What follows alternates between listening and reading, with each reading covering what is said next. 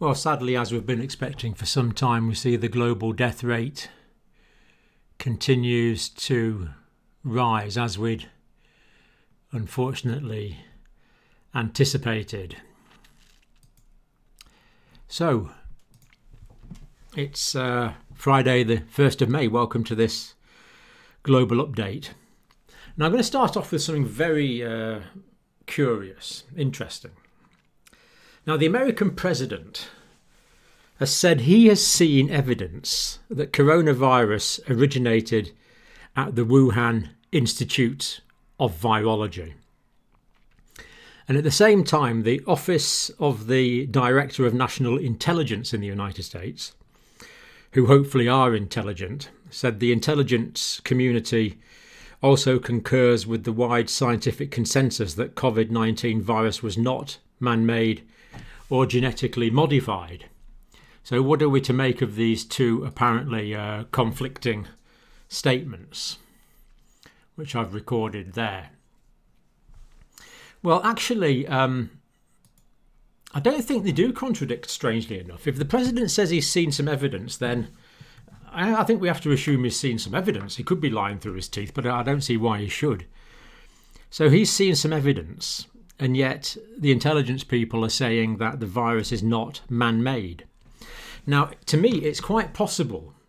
It seems the evidence from the virologists and the biochemists and the clever people that understand these things, they say that it's not a synthesized virus, not a man-made virus in a laboratory.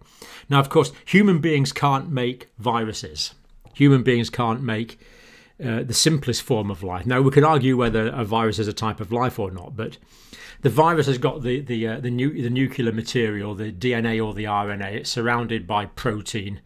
In the case of the COVID-19, it's surrounded by a phospholipid, a fatty membrane round about the outside.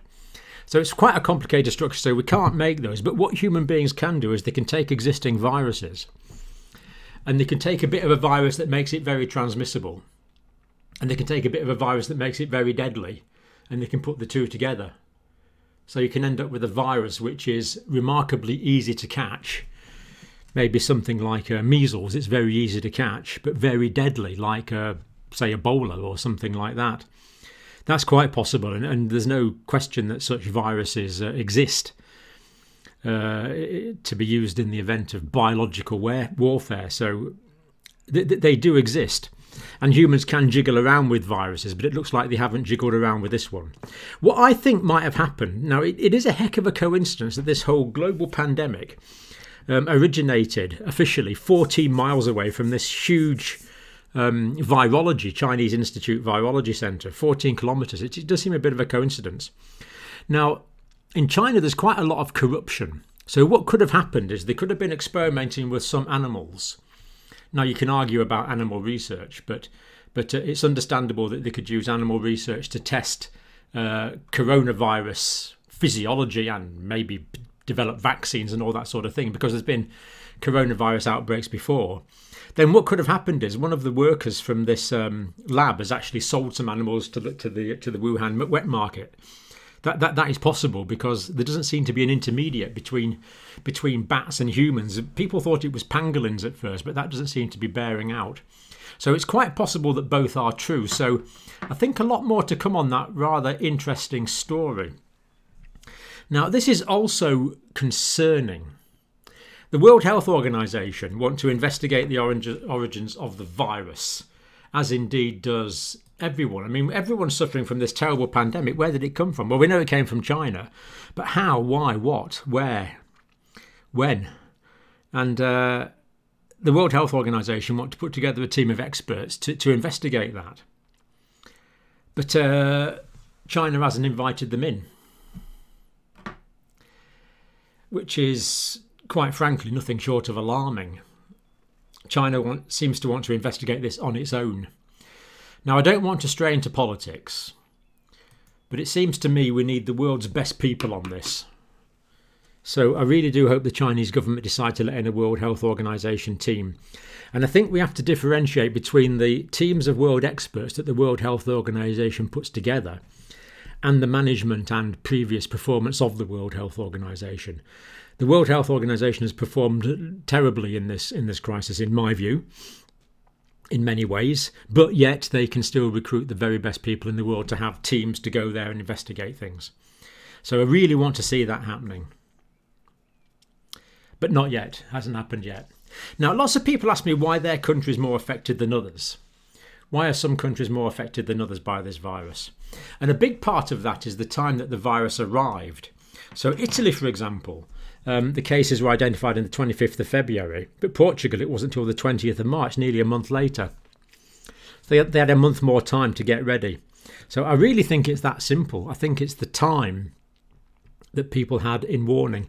And in Italy as well, in the early days, people were preconceptual as to the spread of this virus and the amount of measures it would take to contain it. So that's why it was done slowly. Whereas other countries like Portugal and Hungary had a greater head start. And New Zealand had the biggest head start of all. That's why they've essentially been able to eradicate the virus. So I congratulate the people in New Zealand. They've done very well, but also they've been very fortunate in getting their last, as it were. Now, the UK. So this is UK here now. What's going on in the UK? Well, the deaths are still increasing, and we've got pretty horrendous death rates now in the UK. Now, I think I might have a graphic to illustrate this. Hope. Yep. So, total confirmed COVID-19 deaths and how rapidly they are increasing. Now, remember, this is the logarithmic scale we look at. And what we need to look at here is the rate of increase is the slope of the curve there. So in Spain, we see that slope is virtually flattened off, as in Germany, maybe a little bit, if we extrapolated from that. Portugal, maybe the direction is the same, but of course Portugal's much lower because they got the virus much later. So we see that the UK, and that's the UK line's not labelled there, but that's it there. What is it? Is it? No, I think it's that one there. That's the UK line there. And we see it's actually now currently above Spain. So the UK may actually overtake Spain in terms of number of. UK may overtake Spain in terms of total number of deaths. And this is the number in the UK now, because in the UK now we're including nursing homes and people at home. So the death rate now is 27,000. And many people still think it's significantly higher than that. So that's the bad news. Now, the good news is this Oxford trial group, where they're making this vaccine. Now, we mentioned yesterday that this vaccine is well on because they were working on other coronaviruses at this centre before the current pandemic. So they already had a background in coronavirus research, which was good. And they're now using several centres across the UK to test the efficacy of this, and they are making very optimistic noises. And they're collaborating with Astra Zeneca. Now, I know some of you will have reservations about Big Pharma, as I do, but they are making quite a lot of promises that this is going to be distributed to the world. So let's hope that happens. And let's hope this virus is successful.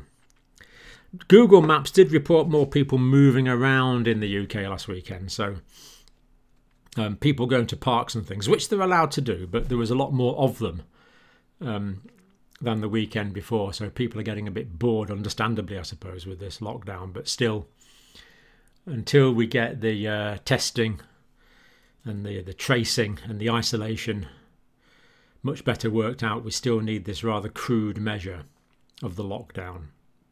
Now, the United States, bit of a global epicenter. We know there's over 1 million cases, 63,000 deaths. In New York alone, over 300,000 cases and over 23,000 deaths. And my concern remains that other cities might follow New York, just with a delay. And I'll give you one reason why I'm concerned about that. The curve could be a similar shape to New York, just with a delay. And to illustrate that, I'll just talk briefly about Georgia. To lift statewide shelter-in-place order for most residents starting tomorrow. That's Saturday, isn't it? So, yeah. So they're lifting that. Brian Kemp has ordered those more vulnerable, the elderly and what he calls the medical fragile, to remain at home. Urge residents to stay at home as much as possible. So whether they do or not, we don't know. And one of my contacts from the States said, well, I went to Petco, which is a pet shop, this morning. Not one employee or customer had a mask on, nor were any efforts made to maintain social distancing. Now, this is just one person with one email, but if this is the case, then we have guaranteed spread, I am afraid. I don't see any way around that. Now, Australia. Now, there's a lot of controversy on the feedback about this app, or various apps ideas that we talk about. Now, this Australia app, someone's emailed me from Australia to clarify it. And they said it doesn't track your location or use any kind of geolocation. It uses Bluetooth to ping the phones of people around you who also have the app installed. So it's pinging. So in other words, it's a proximity checker with other phones that have the app installed already. The things that went in, I don't know what that means, that went into encryption it stores the information with encryption for a rolling period of 21 days. That's right, sorry. So it stores it for 21 days and then the information is deleted because that allows for the incubation period of the virus. So it stores where you've been for 21 days, or stores the pings, stores your contacts for 21 days. After 21 days, it's erased. Personal information is encrypted by the phone and a unique identification is generated and tied to that user. So in other words, people won't be able to hack into it. I'm sure the Australian government's more than capable of making a secure system. Then if someone develops symptoms or tests, that the positives are known because the phones have pinged with each other, have contacted each other. So it's really a proximity checker, and then the contacts can be informed that they've been near someone who's had COVID-19, and then they can self-isolate themselves for 14 days. So that's the way that's working in Australia, apparently, which is, it sounds quite reasonable to me, I must say. Now, Germany is the European experiment, as we mentioned yesterday. Now, they are having a limited reopening at the moment. Now, they had last Sunday an extra 1,300 cases. Then they had 988 extra cases on Monday the 27th when the lockdown was eased. Now they've got an extra 1,200 cases. Sorry, Tuesday an extra 1,200 cases. Wednesday 1,600. Thursday 1,400. Friday over 1,600. So it does look like the cases in Germany are starting to go up again from day to day. Now the Germans, of course, are watching this carefully. And what the plan seems to be is to titrate the degree of freedom they give people with the amount of increase in cases. So if the amount of cases increase too much, they might need to restrict freedoms again. And it looks like they're trying to balance it out. So this means the virus will slowly spread through the population, but at the same time economic activity will be facilitated. Will this mean that more people will catch the virus? Yes. Will it mean more people become seriously ill? Yes, it will. Will it mean more people will die? Yes, it will. Is it possible to keep a country locked down until we get a vaccine? I don't think it is. So I make no comment on the rightness or wrongness. I just see that is what Germany seems to be doing. Now, Singapore has had a bit of a resurgence, unfortunately, having done very well in the initial stages. It's actually had another 932 cases yesterday, mostly among migrant workers, and they live in dormitory complexes. So this is the problem. So what they're doing is they're spreading them out. Apparently there's a couple of cruise ships in Singapore sitting there doing nothing. So they're moving migrant workers into the cruise ships so they can spread them out. And as we looked at yesterday, living in dormitories is a major risk. In fact, there's guaranteed spread, isn't there, if people live in dormitories. Just 5 new cases in Singapore nationals, only 15 deaths. So that gives a remarkably low death rate in Singapore. I haven't worked that out, but you can see it's going to be a remarkably low death rate. I'm not quite sure how to explain that at the moment. Now, South Africa went into dramatic and serious lockdown 10 days after the first case. And the early lockdown worked. It was ferociously enforced. But now the lockdown is easing, infections will now increase. So it's starting to ease the lockdown. Therefore, infections will start to increase. Concerning because, for example, in townships they share toilets and things like that. And we know toilets are a big risk factor.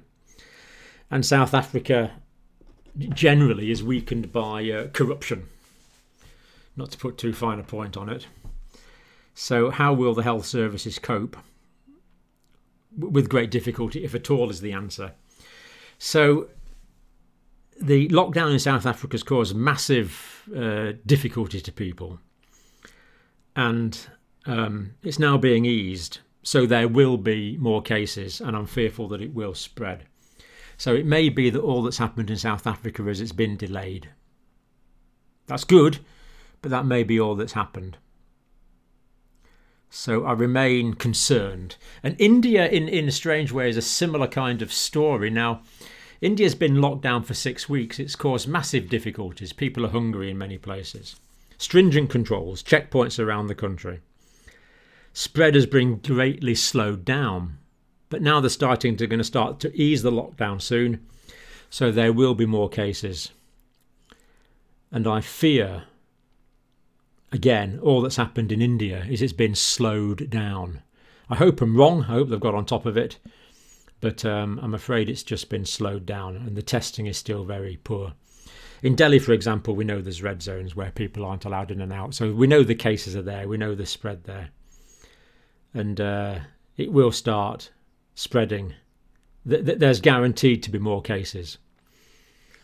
And we know, as in South Africa, many people have difficulty accessing healthcare, so the case fatality rate will be sadly high.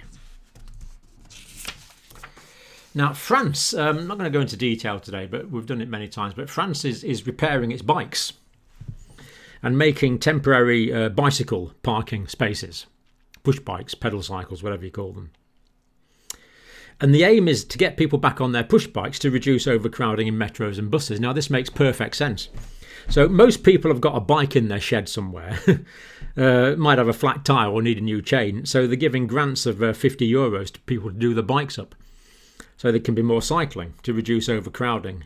Because public transport, of course, is a great way for the virus to spread. And France is keen to get back to work. So cycling is a really good way because it's outside. You know, we need to do much more outside. We need much more ventilation, as we've said repeatedly. Employers to cover up to €400 of travel costs for staff who cycle to work. So that's great. And the authorities say cycling can contribute to preventing a second wave of the coronavirus pandemic. So if people can cycle to work and that halves the amount of people on public transport, that's going to dramatically reduce the national R0 figure and hopefully keep it well under 1. And also planning to create new bike lanes by taking spaces away from car lanes. Now, I'm a cyclist, so I think this is brilliant. I think this is fantastic. But it's a really, really good idea. Get more people outside. And they're also going to encourage electric bicycles as well as pedal bicycles for those that are less fit, which is fair enough. But the point is people will be on individual transport. They'll be outside in the fresh air. And they won't be crammed into metros breathing in each other's coronaviruses. Now, Russia. I think I'll just show this graphic now on Russia. Right, Russia's a major concern. So Taiwan there has done superbly. No new cases. It's no new deaths, rather. It's flat. This is deaths. Russia is going up steeply. And you can see the angle there. So extrapolating up, I think in Russia, the doubling time of the deaths there is going to be about 7 or 8 days. And that looks like it's happening in Russia at the moment. So that is really very concerning in the Russian situation. We'll come on to testing later. Yeah, very concerning. So record daily rise again. So Thursday there was an extra 7,099 cases. Friday, nearly another 8,000 cases on Friday. Now well over 100,000 official cases. And deaths continue to rise. that figure's wrong. I'm not sure what that is. Sorry, that's wrong. So there was 93 extra deaths. I'm not sure what the total deaths are. We could have seen it from that graph. So 93 deaths Friday, 101 extra deaths on Thursday. So the total definitely increasing. Oh, this is agreeing, doubling about every 7. We said every 7 or 8 days, and that's about every 8 days. Vladimir has said they're not yet at a peak. In other words, the cases are still going up. People restricted to their homes, causing great difficulty, and that's been extended to the 11th of May. Now let's just look at this testing thing here, because testing is the way out of this. So the big hope for Russia is that they do seem to be testing quite a lot. So that's the Russia test there. So they're actually testing more tests per 1,000 people than the United States. So let's hope that reduces my pessimistic outlook for Russia. I really hope so, because the health facilities in Russia aren't good to cope with a lot of people. That's Australia. Australia's done well. The United States is catching up. The United Kingdom is catching up. We are up to 100,000 a day now, so that should be going up as well. South Africa way down there. Bangladesh, no need to comment. We've talked about the poorer countries of the world many times, and they're going to be really quite severe problems. Now, just before we leave that, this is Daniel from Taiwan, who's kindly sent me some pictures in, because we've just looked at how good Taiwan is. Now, this is a picture of his local market with people wearing masks. Now, he calls this a wet market, but I don't see any live animals there, so that's encouraging. So it looks like these so-called wet markets aren't as appalling as the wet markets in China, although there's probably bigger ones than that. I'd probably call that more of a fishmonger's. This is people in the streets, mostly wearing masks. This lady's not. This is Taiwan in the last day or two. So even though no new cases there, people are still observing precautions. There in a baker's, everyone wearing masks, which is good to see. And again, masks and a degree of social distancing, although this could be better, of course. Because, sorry, that's Liz's graphic. We'll show that another time. Now, Mike has sent this in. He's just tidied this up for us. So this is a carrier without a mask, and even if the person's wearing a mask there, you can still catch it. So the main reason is, this is the carrier here. The main reason is that the person carrying it, he's got 5% there. You won't be able to see that. But the main reason the person carrying it doesn't infect other people. So the main reason to wear a mask is to stop you infecting other people. And if both are wearing a mask, it goes down a little bit more. So the reason to wear masks is the infected person protects the non-infected person.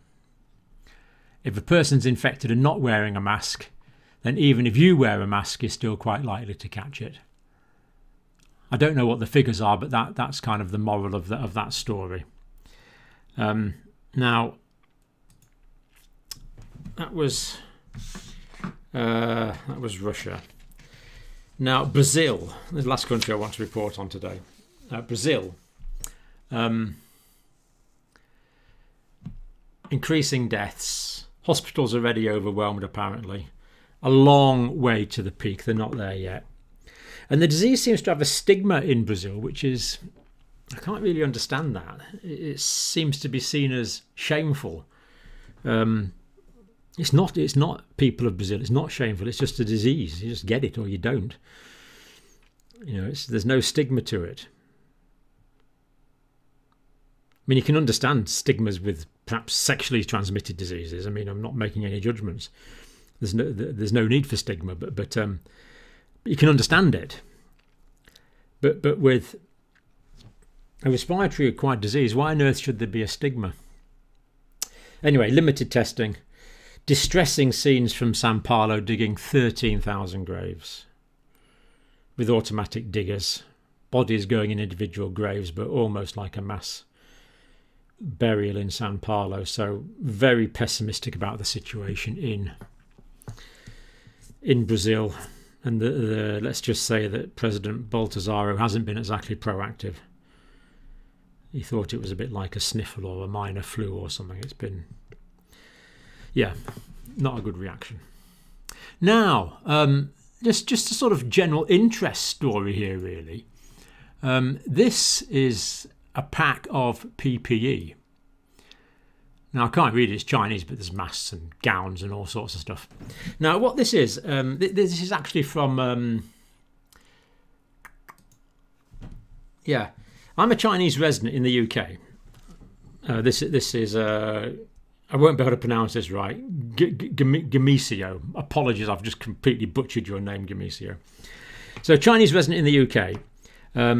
A couple of days ago, I was contacted by the Chinese government and they told me they are sending me a pack of PPEs and some health supplements for all Chinese citizens abroad. So every Chinese citizen living abroad is receiving this pack with these various goodies in it of various PPEs and health promoting things. I wonder if there's some vitamin D in there or something. I don't know. He doesn't say what's in the pack.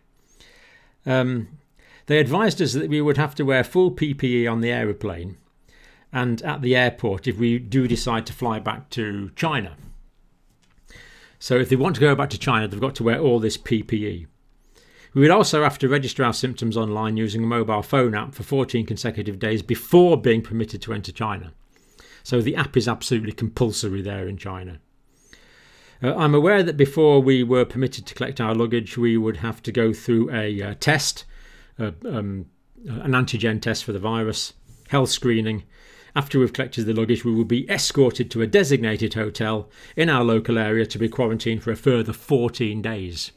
So they have to have their health, they have to report on this app for 14 days to say they're asymptomatic. They fly with all this kit on and all this kit at the airport, and then they're escorted to a local hotel near where they live and quarantined for another 14 days. Now, I have actually been in contact with some people who went through a similar process in China, and they just stayed at a local hotel and it was fine. They were actually quite well looked after and they were well fed and they didn't have to pay. So it was actually very satisfactory. Before they are released, they would have to be tested for both antigen and antibody for confirmation that we have not contacted the virus. Oh, here we are. The pack contains 10 surgical masks, 2 N95 masks, 5 pairs of surgical gloves, 1 full body hood, less quarantine suit, 1 goggles. Right. And he says, I wonder if you're interested in commenting on the measures and would they be effective in aeroplanes? That's a good question. If you are sitting next to someone who is infected all the way to China, I don't know how long, a 10-hour flight or something, in an aeroplane, then yeah, I suspect there'd still be a risk, to be quite honest. But the Chinese authorities are taking extreme precautions to prevent backflow there. Just a pity they didn't take such extreme precautions to prevent this outbreak in the first place when it was still a tiny cluster in Wuhan, when it could have been completely stopped. Great failure. But since then the Chinese have done very dramatic things to try and curtail the pandemic in their own country, and it's just been a little late for everyone else. That's the problem. So anyway, I was interested to see that. Now, that's us for today. So let's just look at a few of my viewers. This is Aga and Magda in, I'm not quite sure where they are. Poland. You're in Poland. Oh, right. Okay. Okay. I'm pronouncing your names wrong. I do apologise. I'm actually a bit dyslexic, especially when it comes to names, and I just I have difficulty with names. Anyway, nice to see you. Thank you for having me. Is that a real cat or a pretend one? I think it's a pretend one. Oh, nice looking breakfast there that Barbara's about to eat in Canada. But Barbara was camera shy, but she assures me she does watch over breakfast every day. So thank you, Barbara. Very nice looking breakfast. This is Karine in California. Yeah, glad to see you trust Dr. Fauci. Won't comment too much on that. Excellent. But thank you for watching. I must look really big on these screens. Christina in Washington State. Oh, making masks. Well done, Christina. Masks are going to stop you spreading your viruses to other people. And hopefully if you give those out to other people, they won't spread their viruses to you. Excellent work. Craig in the northeast of England. Sunderland, I think Craig might be in. Good to know you're watching over there in the northeast, Craig. Hope you're keeping warm. Greg in Dubai. Huge screen TVs. I must be behind the times. So good to know you're watching in Dubai, Greg. Thank you. Seems strange to see me in Dubai, but there you go. Great. Amazing. Who's that? Gianni in South Africa. Don't know why you're in the corner of the screen there, but glad you're watching anyway. Thank you.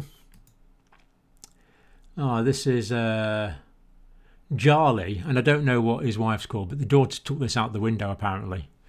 They're watching. You probably can't see, but they're watching on the phone there. So I am on that phone. Trust me. Yeah, I am on that phone. This is Jen. Illinois, I think Jen's. I think Jen's in Illinois. Yeah, I think we saw you yesterday, Jen, as well. I think you've slipped in twice, but you're welcome twice. Kira in Suffolk, in England. So, good. Lots of people watch with cats and dogs. That's good. Who's this? Kurt in Cambridge. Now, Kurt's managed to turn his photo inside out, unless I have done, Kurt. I'm sorry if it's the wrong way around, but I'm glad to see you're taking vitamin D in Cambridge, because in England we do not get enough sun. And of course, Kurt will make vitamin D more slowly than I will. So taking vitamin D supplements seems to be a good idea. I'm currently taking 50 micrograms of vitamin D a day. And I imagine Kurt's probably taking something similar. I believe that will reduce not so much your chances of getting the infection, Kurt, but I believe it will reduce your chances of getting severe disease. So I'm really delighted you are following that advice, Kurt. Well done.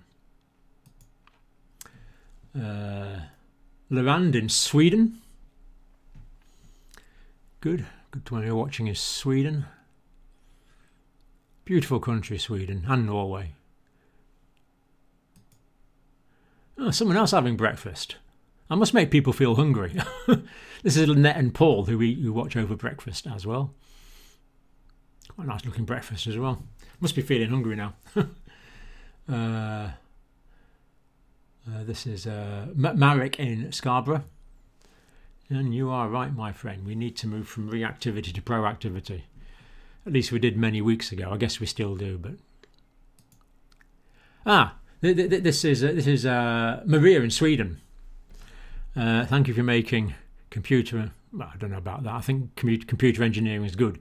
Now, Maria in Sweden, this is not a setup, but she's bought my books. So that's Campbell's physiology notes. So that's my work on my book on physiology. And that's Campbell's pathophysiology notes. That's all on pathophysiology. So physiology is the study of the normal function of the body. And pathophysiology is the study of the abnormal function of the body. And because pathology is bad news, that book's black for disease and death and horrible things like that. And physiology is good, so that's white for youth and virginity or something. Anyway, that's what they are. The black book is for disease, and the white book is for normal. Physiology and pathophysiology. Okay. You can download those on PDFs as well. Probably easier. Oh, Maria in the US. Looking very contemplative, Maria. But the main thing is you've invited me in. Is that vitamin D you've got there? I think it might be. Good. So, Maria, thank you for sending that picture in. Delighted you are watching.